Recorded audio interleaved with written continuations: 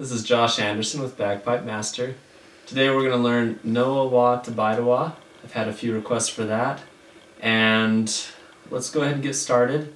Actually, before we get started, if you'd like to follow along, I'd encourage you to grab some free sheet music at bagpipemaster.com. You can go ahead and download it there, and it's also a good idea to grab your metronome. So yeah, let's go ahead and get started. I'd like to start by just dissecting some of the sheet music first. Let's take a look at that. Let's just hum through the first two measures. Dun dun ba-dum, be da da da dum ba da dum ba dum da da dee. So basically, all we need to focus on for these are we have a grip, a C doubling, a burl, and another C doubling with a few grace notes in there. First, the grip, we go from A, B, and then we go down to a low G, play a D grace note, continue with the low G, and then pop up to the C. And then we go from the C to the E, da da da, bum. So make sure as you go from the B, you play a low G and then go to the A. And those grace notes are easy, obviously. And then we'll play a C doubling, which consists of a G grace note and a D grace note while playing a C. Then we go down to the low A, and keep in mind this one's actually an E grace note as we go down to the low A. We play a burl. That'll be easier to show on the actual chanter. Up to another C doubling, and that's the first two measures. The song starts on the low A. You notice that's a grip, so we start on the B, we drop to the low G, play a D grace note, continue with the low G, and then go up to the C.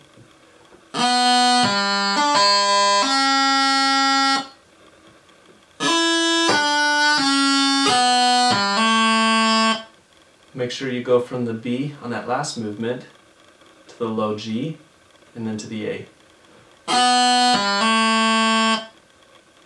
Then we go up to the C doubling. That's just a G grace note, D grace note played on a C. Then we drop down to the low A by playing an E. So you have to, as you go to the low A, you have to play an E grace note. Let me show that. And then as you're on the low A, go ahead and play a burl, which to do a burl, there's a few ways you can do it. Sometimes people slide down and slide back. Other times people will slide and flick it. I prefer to do the latter.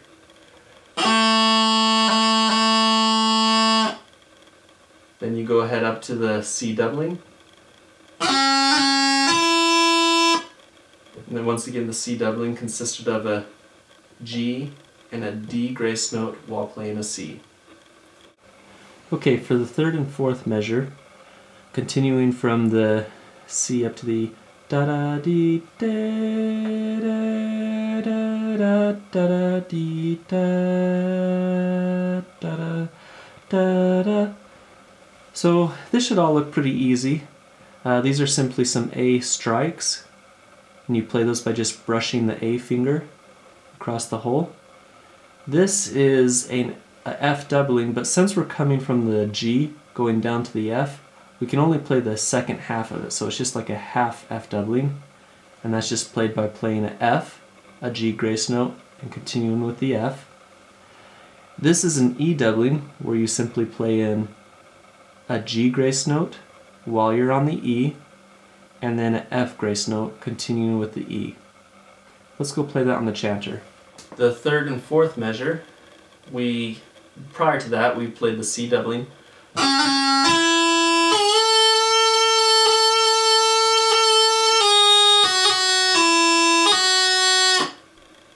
So going on that third measure, pretty simple, we just play an A strike, another strike, going to the G, and then the F doubling, as you go from the G to the F, you play the G, play F, and then a grace note, a G grace note. And then the last measure.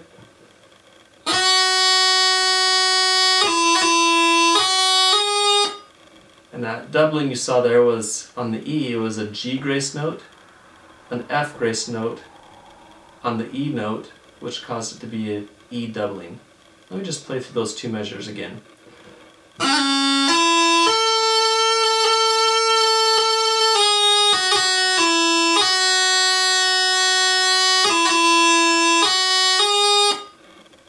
That's the third and fourth measure. Continuing to the next line, we go da da da bum bum ba da da bra da dee dee dee. So to play this, once again, we go and play a grip. And we've done this before. We played a grip up here, but instead we're playing it from an A. Da dun dun da, and it should sound like two distinct notes there. The G cut up with a D grace note, continue with the G, and then popping up to the A. Play a strike on the A, go down to the C, throw on D, da ba da, and to play the throw on D we go to a low G, to a D, and then back. You play just a little C for the throw on D. Continuing on, an E doubling, we've done that before, same type of thing. And then we play a strike on the E where we go E, drop the E finger, which causes it to go to low A, and then you lift the E finger and it goes back to E. Moving on to the next line, we're continuing from the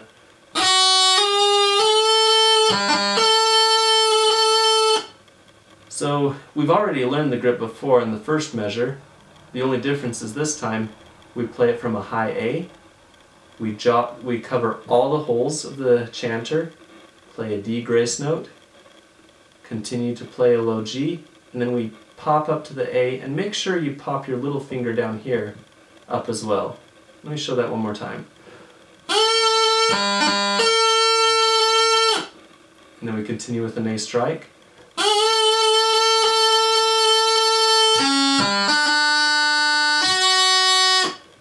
So those next two movements, we went down to the C, played a throw on D by dropping to the low G, go to the D, and then you drop the D finger to make it a throw on D. Let me show that again. Continuing on.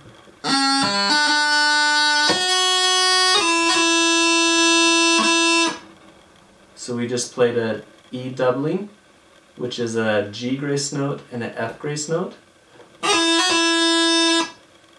An E strike. Last two measures. G grace note on the F. Da dee da da da da da bum. So these are all going to get their own beat, which is really easy. Dum dum da da, and that's just an A with it's an A doubling. So you basically play an A, brush your A finger over the hole, and continue with the A. And this is very similar to these type of doublings. In this, the only difference is instead of playing it on a C, we play it on a B. So it's a G, D grace note while playing an E, and then you dip down to the low G and pop up to the A. And that's it. We are so close to knowing the entire tune. The last two measures are actually pretty easy.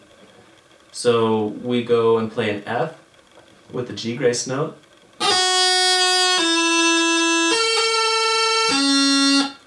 So to break that down, just a G grace note on the F, an E, and the A doubling, you go to an A, and then you simply, notice you just simply strike the back.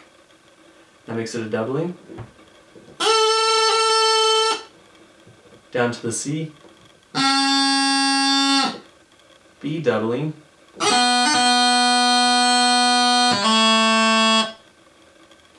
and that B doubling consisted of a G grace note and a D grace note. Let me play those two measures one more time.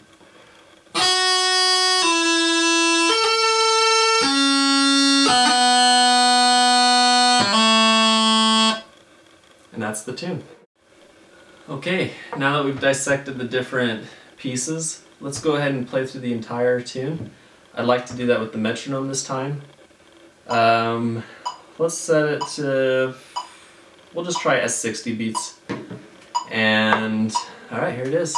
No wah to bide wah.